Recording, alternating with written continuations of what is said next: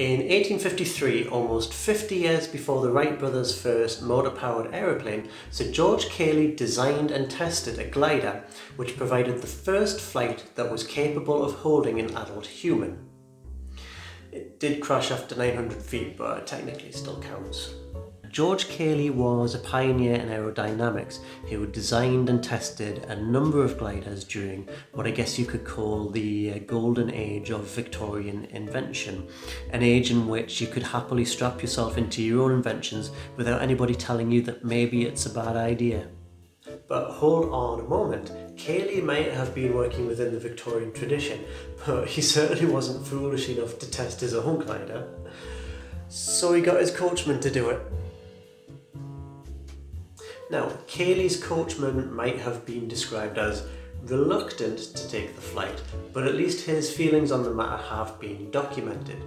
This is in sharp contrast to the 10-year-old boy who Cayley strapped into an earlier 1849 glider, a glider which has subsequently become known as Cayley's boy carrier. Now today, of course, we have all sorts of codes and standards and laws that protect against this kind of behaviour, which means that if you do want to capture the spirit of putting Victorian children into experimental aircraft and then sending them out in search of fame and fortune, you're just going to have to play Celestia.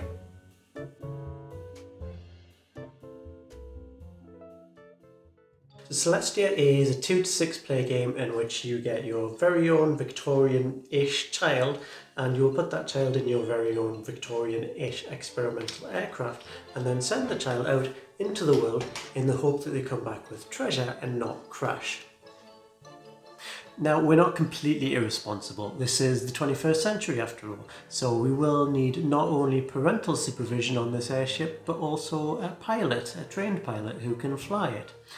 Now, I don't know who these two other gentlemen are, but they look perfectly normal and I am in no way terrified of them whatsoever. So they're all going to get into the aircraft and go off on a voyage of discovery from floating city to floating city, searching for ever more valuable treasure until, frankly, they're probably going to crash. But it's okay, because in Celestia, if you do crash, you just go back to the start and start again.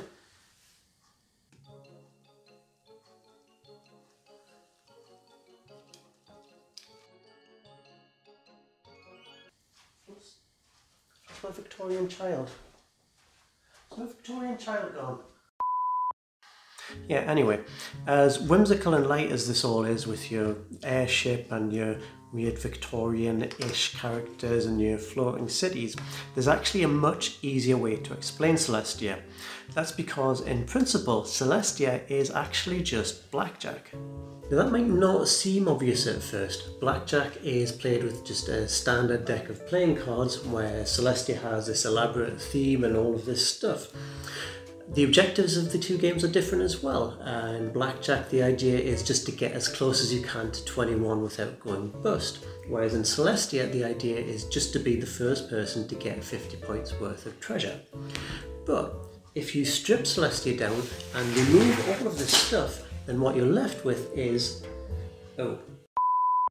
what you're actually left with is this track of city tiles, which get more valuable the further you go, but also much more dangerous. So the game is in deciding at each step of the journey, do you want to stick with what you've got, or do you want to twist and push on, but with a higher chance of crashing?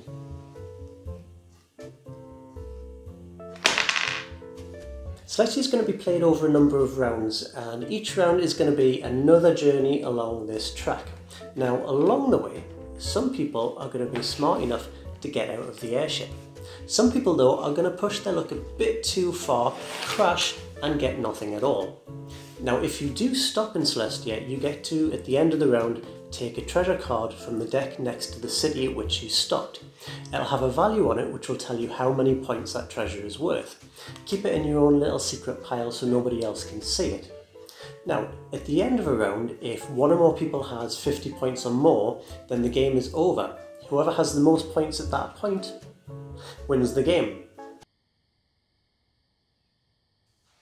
There you are. How did you get in the bookshelf? Anyway, back in the airship. If somehow you manage to have gotten your hands on an actual physical copy of Celestia and actual friends who aren't just digital replicas of their former selves, then you're going to need to set this game up. Fortunately, that turns out to be dead simple. So the first thing you're going to do is layer all of the city tiles in ascending order, starting with this rubbish number 1 tile and going all the way up to the really good number 25 tile. You'll also notice that each city has its own little deck of treasures, which you want to shuffle and then put next to the relevant deck. Your airship just goes next to number 1 city, and your dice, actually doesn't matter, dice can go wherever you want. Then everybody chooses one of these characters to be during the game. Now, quick note on these tokens, as far as gameplay goes, they don't actually affect anything. All they do is show which colour you are. So whichever one you choose, just take the relevant coloured pawn and pop it in the airship. That's good. The last thing you're going to do is take this big chunky deck of cards here, give it a good shuffle, and then deal a starting hand to each player. Now with 2 to 3 players, everybody is going to get a starting hand of 8 cards, but with 4 to 6 players, everybody will get a starting hand of 6. There is one last thing that you need to do, which is to choose somebody to be your starting player. That player gets to take their little playing piece and put them in the captain's chair at the back of the ship, where they will very quickly realise that in Celestia, the captain really does always go down with the ship. Quick interjection about player counts. You see, we've tried it with 2 players, and although the designers say you can play it with 2 players, it doesn't work very well. So we would recommend 3 at a minimum. Also, if you're going to play it online, the programmers behind Board Game Arena have decided that it doesn't even work with 3. So if you are going to play it through Board Game Arena, you're going to need 4 at a minimum. Okay, back to the video.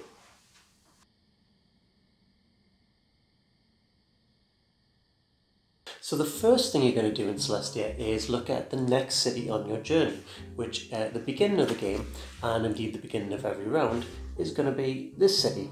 So this number right here tells you roughly how much the treasure is worth at that location. The symbols on the other side are related to these dice. Now these 4 dice are all the same. You'll notice that 2 of the faces are blank.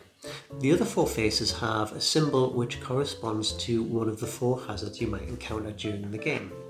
Now, this symbol here on the city tile shows you how many dice your captain needs to roll. Now you could get really lucky, for example, and just roll clear skies. More likely than not, you will roll 1 or more hazards. So say for example, you might encounter some lightning, or you might encounter some lightning and fog, or you might even just encounter 2 fogs. Whatever the captain rolls on the dice, those are the hazards that they are going to have to overcome to get the airship safely to the next city. So once the captain's rolled the dice, each other player, excluding the captain, is going to make a decision. Starting with the player to the left of the captain and going clockwise around the table, everybody is going to decide, do they want to stop and get out of the airship, or do they trust the captain to get them through the hazard safely to the next city? The answer to which, surprisingly often, is no. You'd actually be surprised by how often people just immediately get out of the aircraft. It's almost like they're all stood around and somebody goes, hey, have you heard who's going to be captain today? And somebody else goes, no, but the weather looks decent, so it'll probably be fine. And then you turn around and you go, hey guys, I'm your captain today. And then they all kind of just look at each other and then say, yeah, I'll probably just stay here, thanks. Now, quick note, if you do decide to get out of the aircraft, then what you're essentially saying is that you are out of the rest of the round. You can't sit and wait for the airship to just silently pull up to this really, really good city at the end and then spring out of a box or a cupboard or something and go, surprise, I was actually here all the time. So once everybody's made their decision to either get off or stay on the aircraft, the captain is going to reveal whether they can overcome the hazards on the way. How do they do that? Well, that's where this hand of cards comes into play. For each symbol rolled on the dice, the captain needs a corresponding card from their hand with that same symbol. So if you roll fog and lightning, for example, the captain needs 1 fog card and 1 lightning card to overcome them. If the captain has the relevant cards, they reveal them to the table, discard them, and the airship moves on to the next city. Now, the captain's reward for getting everybody safely to the next destination? They're immediately removed from command. That's right, every time you reach a new city in Celestia, you rotate the captaincy clockwise to the next person still in the airship. So in this example, this player got out in the first city, which makes this player the new captain. They get to take their player piece, pop them in the captain's chair, and you look at the next city, roll the dice, etc, etc, etc, just like you did before, and you'll keep doing that, moving up the track, rotating the captaincy until one of two things happens. The most common way around how Celestia is going to end is if the airship crashes, and the airship will crash if the captain doesn't have the right cards. Let's imagine that you rolled 2 bird symbols on your dice, but your captain only has 1 bird card in hand. What that means is that instead of revealing any cards, not even any cards the captain can play, the captain instead has to break the bad news that the airship is going to crash. But it is possible for the journey to finish peacefully if everybody gets out of the aircraft. Or if in some very rare cases somebody manages to actually pilot the airship all the way up to the last city, at which point they get to stop and go yay, and everybody else down here goes Now just one quick clarification, because earlier I said that normally the captain doesn't get a choice to get off the airship, and that by and large is true. If you're the captain, then you have to fly the ship. You're not allowed to just get off and leave it to drift off towards the next city. There is one exception which occurs when you are the only player left in the airship as it arrives at a new city. Now by default this makes you the captain again, and under normal circumstances you wouldn't have the choice to leave. However, by virtue of being the only player left in the game, you actually do have a choice. So as you arrive at each city, and before you roll the dice, you get a choice. You can get out of the airship, call it quits and end the round, or you could push on just a little bit more. A fantastic idea with absolutely no drawbacks.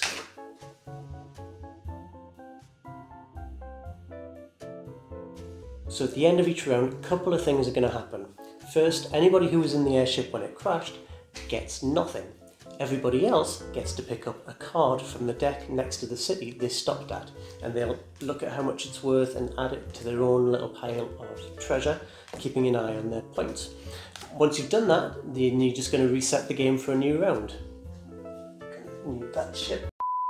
So everybody goes back in the airship goes back to the first city, the captaincy rotates around the table to the next person, and then the very last thing you do before you start a new round is deal 1 new card to each player. And then you just carry on until somebody reaches 50 points. So that's almost everything you need to know. You see, in this deck are a few cards that I like to think of as the wait, what did you just do? Cards. Cards which turn Celestia from a light whimsical frolic into a tale of betrayal and deception.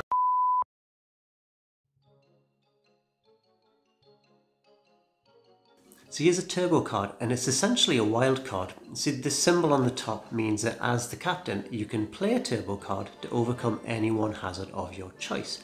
But the interesting thing about turbo cards is that unlike these normal boring cards, you don't actually have to play a turbo card if you don't want to. Why would you not want to play a turbo card? Well, so let's say it's the first turn of the first round of the game and you're the captain. And right off the bat, you've just rolled 2 pirates, which is a problem because you only have 1 pirate card in your hand. You do have this turbo card though, which means you could play this to negate the second pirate dice. But do you really want to do that? Do you really want to waste that turbo card in the first round of the game just to get these fools to the second city? No.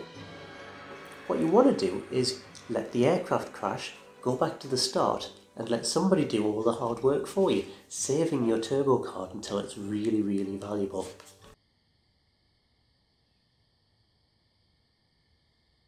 You can use an alternative route card if you're the captain or a passenger, and only after everybody has decided if they're going to stay in or get out of the aircraft.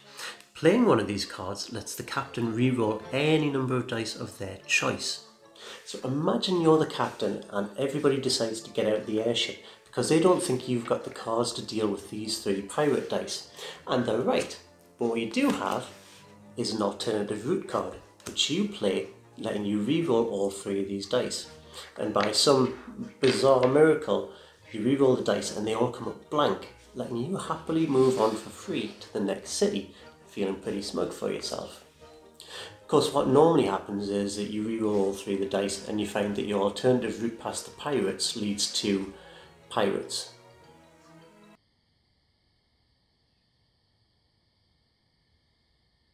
Is there somebody on your airship you don't like? Somebody you maybe don't trust? Somebody who's maybe a bit too close to winning and who you would like to remove from the airship? Well, with this card, you actually can. You can play an eject card if you are still in the airship and after everybody has decided if they're going to stay on or get off. What it does is let you choose one other player, not the captain though, but one other passenger on the ship, and you essentially force that passenger to leave, leaving you to sail off to your next destination until the captain announces that you're about to crash.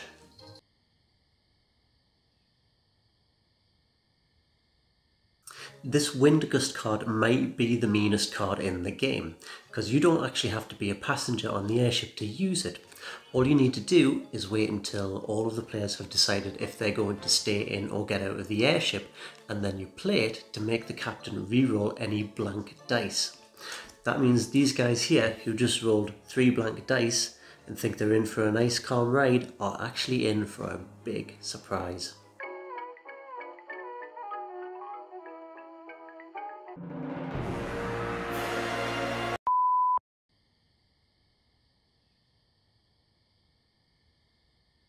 The Magic Spyglass isn't a card in this deck here, rather if you're lucky you'll find it in one of the decks next to the first 4 cities.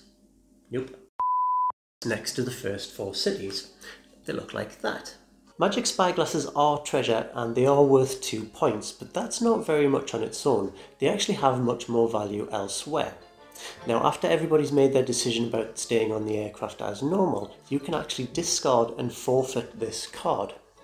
Doing so lets you immediately ignore all of the dice rolled, moving your airship on to the next city as if you'd rolled all blanks. It's kind of like the Wind Gust card in reverse.